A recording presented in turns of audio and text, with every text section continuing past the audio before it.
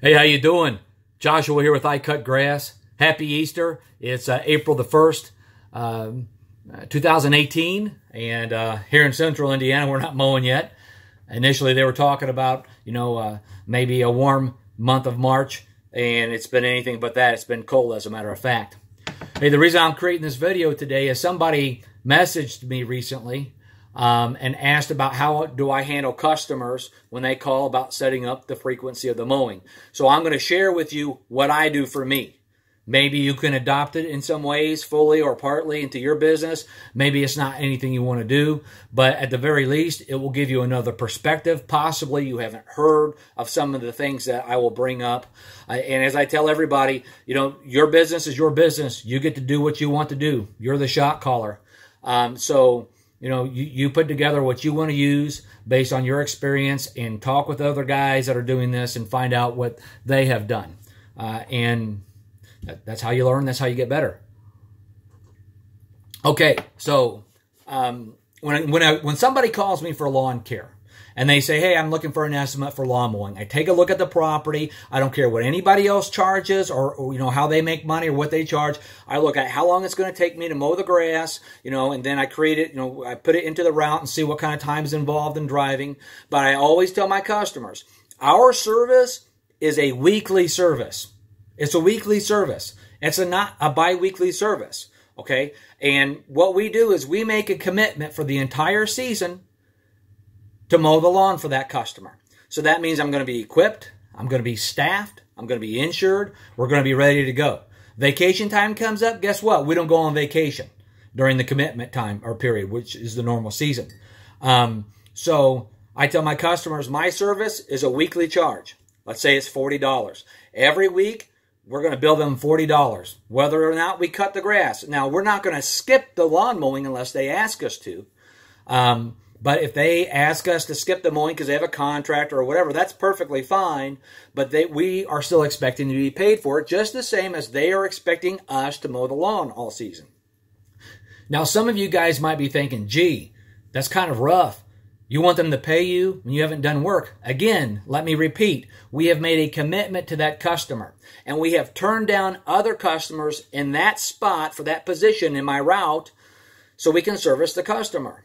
It's no different than, living in the 1980s and a big factory calling you and saying, hey, we need you to work. We're going to give you insurance, and we're going to pay you $55,000 a year. But here's the thing. Any day that we call and tell you not to come in, you don't come in and work. Oh, and by the way, we're not going to pay you that day. It doesn't work, okay? A business has to have consistent income. It's no different than when somebody signs up for cable. You can't call your cable provider and say, hey, I was on vacation last week for 4 days. I didn't watch any cable, so I don't want to pay the bill. You still have to pay the bill. Just like, a lease you might have on an apartment or a home. Hey, I didn't sleep there 3 nights last week. It doesn't matter. The home was available for you. Now, I'll get some people that call, and when they're talking to me about the service that I have, I'll quote them, let's say, again, $40, and they say, okay, cut it every 2 weeks. And I'll say, well, we don't have biweekly service. I mean, if you really want it cut every 2 weeks, we probably could do that. You're looking at about $95. Wait a minute, Josh. You just told me it was $40. That's for regular weekly service. The reality of the matter is most commercial lawnmowers are really only designed to cut off 1 to 2 inches of grass per pass.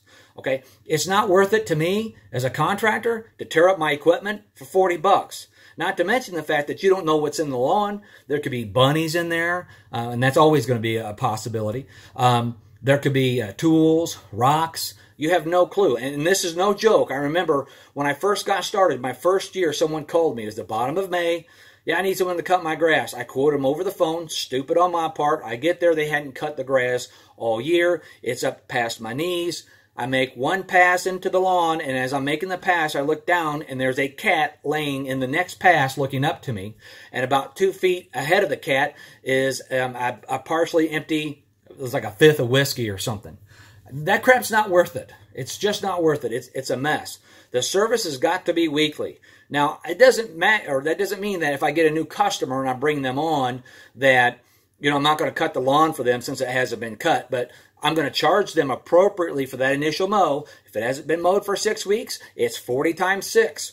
That's what it is. And then each subsequent mowing is $40. Now, that's how I do my business. You can do what you want. If you want to do biweekly service, that's your business. And some guys are going to get on here and say, well, I've been doing that all the time I've been in business, and it don't hurt my mower. Buddy, yes, it does. It's a matter of time. Your mower, when you use it under the ideal conditions that what it was manufactured for, is only going to last X number of hours. It's eventually going to give out.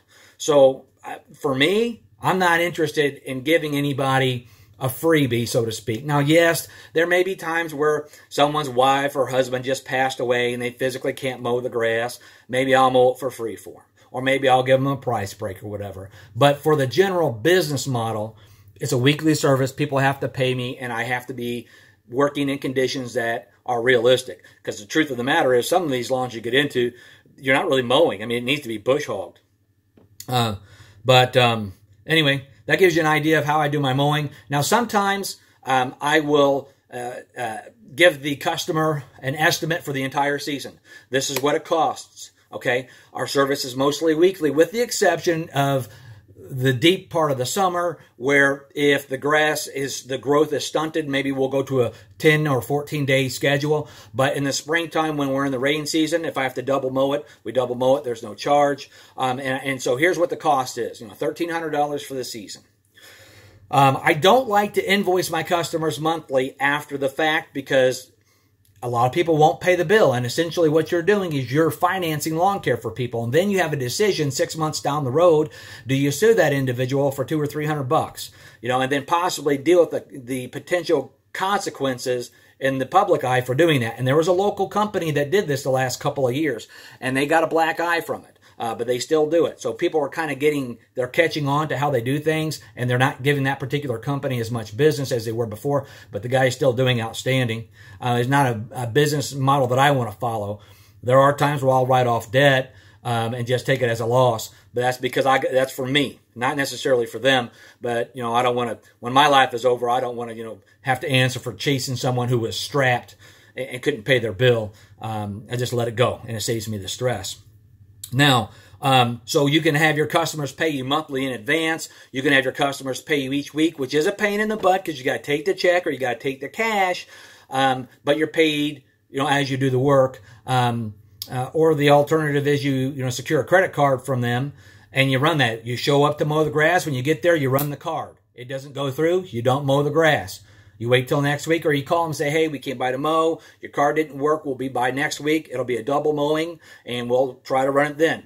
But long story short, guys, I got myself in a position where I had been invoicing customers monthly at the end of each month. And so I've got 4 weeks of mowing in most cases built up. All my money's tied up on paper. I don't have any physical money. I have got money on paper. And they pay their bills, and it's usually 2 or 3 more weeks after I send out the invoice, even if it's via email. Some of them send their payments in right away, but not all of them. So you are not a bank. It is not your responsibility to finance the lawn care for the customers. I don't care what anybody else does. And then we come across the situation where, do you have an executed contract for a customer, or do you have a handshake? Understand that a handshake agreement technically can be upheld in court, but it's really hard to prove anything that you're saying, okay? It's really hard to prove. Anybody that wants to do business with a contractor and is legitimate shouldn't have a problem signing a contract with you. And if they don't want to sign a contract, then maybe you don't want to do work with them. Let me use a brief example. I had a guy in Carmel, Indiana, call me up, and he had been a Wendy's franchisee. He was very financially wealthy. And he wanted me to do lawn care for him, but he didn't want to sign a contract. And he created all these arguments for it, and I didn't want to argue with him when he set up, so I said, fine. We did a bunch of work. It didn't last that long. The guy was kind of a jackwagon. And I mean, he was always calling me for stupid stuff, and he would want to talk and talk and talk when I would show up to his property. So I started billing him on the jobs. Come out and talk to me for 2.5 hours while I'm working. That's fine, but it's still my time. I'm not there to be your friend. And I know that sounds kind of crappy. I didn't say that to them, but you get the idea. Your time is worth money. Again, your business, you can do what you want. But I would encourage you to have your written agreements together in paper, have them sign that, and just tell them, hey, this will serve as a point of reference for us moving forward. And so when I create my agreements, I list the charge, the services that we're doing, because sometimes they would call me and be like, hey, you haven't cut the bushes. Well, we never agreed to cut the bushes. Now, I can do that for you. That's an additional charge. What are you talking about? I hired you. You're supposed to do this. If you've got that agreement, okay, that details what you're going to be doing, you don't find yourself in that situation. And there are people out there like that. And I don't know, I wouldn't go so far to say that all of them do that intentionally to try to take advantage of you. But some of them will legitimately forget. But there are a lot of people that will try to get out or get past on you. And every year I have people that don't want to pay their invoice. And they don't pay their invoice for 2 months. We stop mowing their lawn, and they immediately call me and say, well, you guys didn't cut my grass. Well, gee, really? You didn't pay your bill for the last 2 months. Oh, I didn't know I didn't get an invoice. Yes, you got an invoice. You know you get an invoice every month. We've been mowing your grass for 6 years. All right, let's just cut the crap. QuickBooks shows me that you open it up at 9:30 on the 21st. Let's cut the baloney.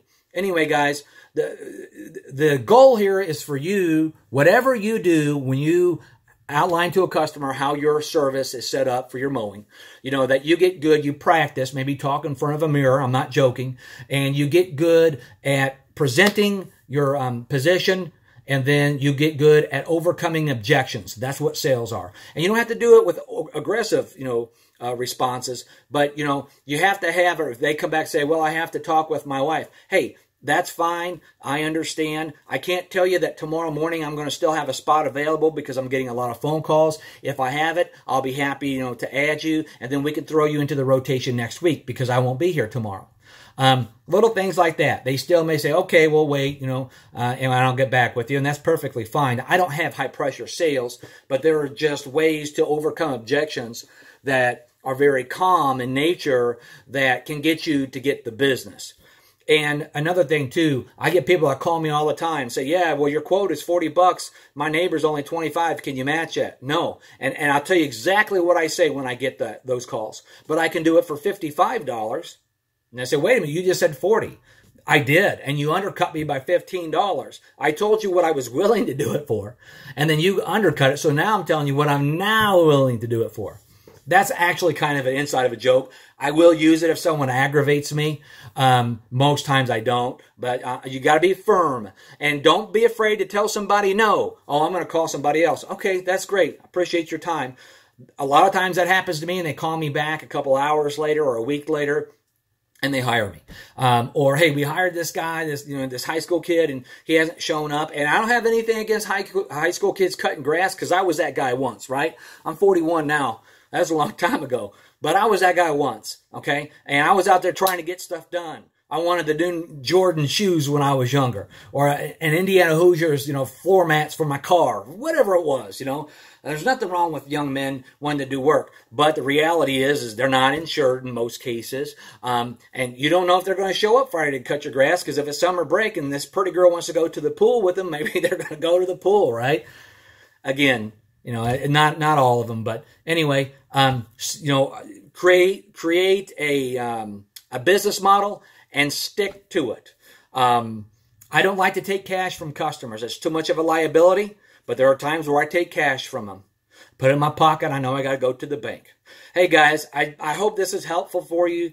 Maybe you could subscribe to my page if you haven't already. I don't get anything from anybody for doing this for you guys. I just want to help and get you to think. And like I said, maybe my way isn't the way for you, and that's perfectly fine. But maybe it will get you to think about how you can do things a little bit differently, and hopefully help you to achieve more success. Thanks for watching. I'll catch up with you again sometime soon in a new video.